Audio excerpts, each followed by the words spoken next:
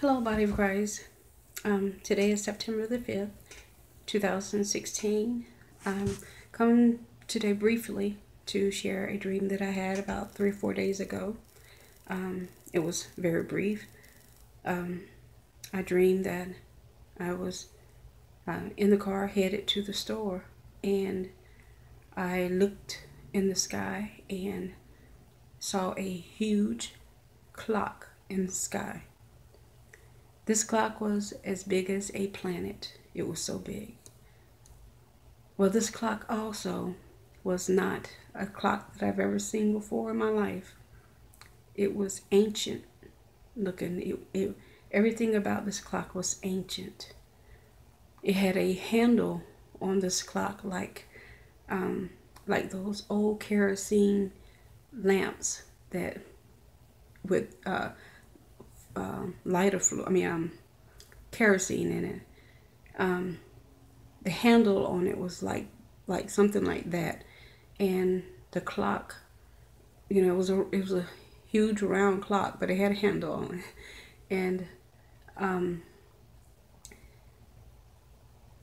there were numbers on the clock, but there was no hands. The hour hand and the minute hand was not on the clock.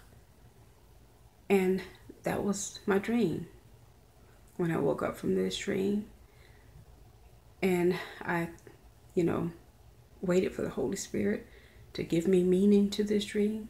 It means that there's no more time. That's why the hands was not on the clock. Time is over. There's no more time.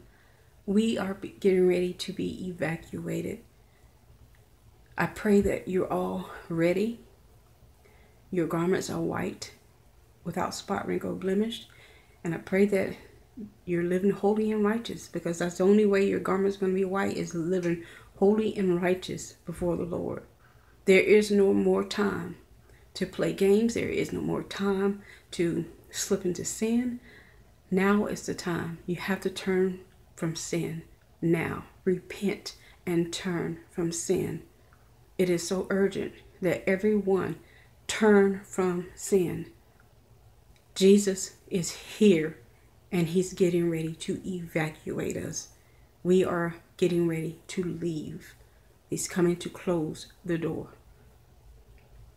I pray that each and every person that hears my voice knows that the Lord is crying out that for all his sheep to come to him. He said his sheep, my sheep know my voice. That's what he said in his word. So if you know that the Lord is calling you and you're not living right, or you're not saved, give your life to him today while you still have a chance. Warning comes before destruction. So I urge you today to accept Jesus as your Lord and Savior. Romans 10:9 says that if you confess with your mouth and believe in your heart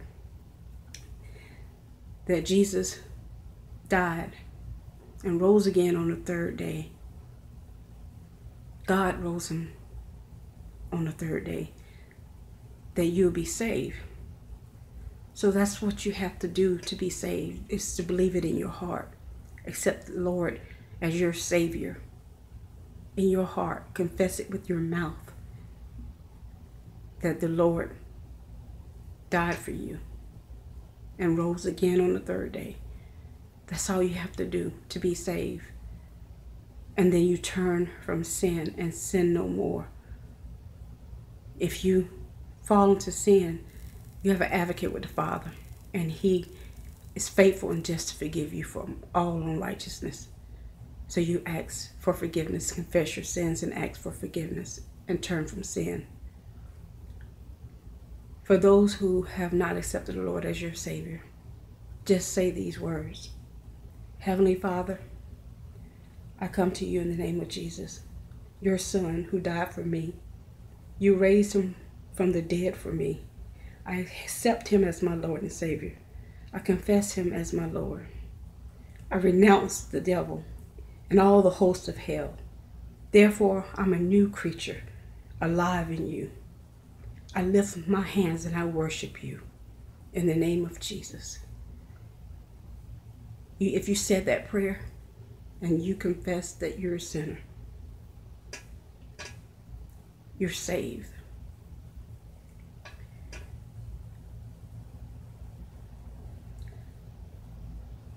I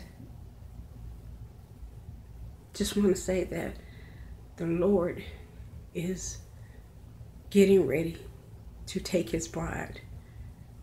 And my heart aches for every person who has denied him or who refused to accept him. Please turn from sin, because there is no more time. I love you, body of Christ. See you soon. We are so out of here. See you soon. I can't wait to hug each and every one of you. See you at the marriage supper of the Lamb. God bless.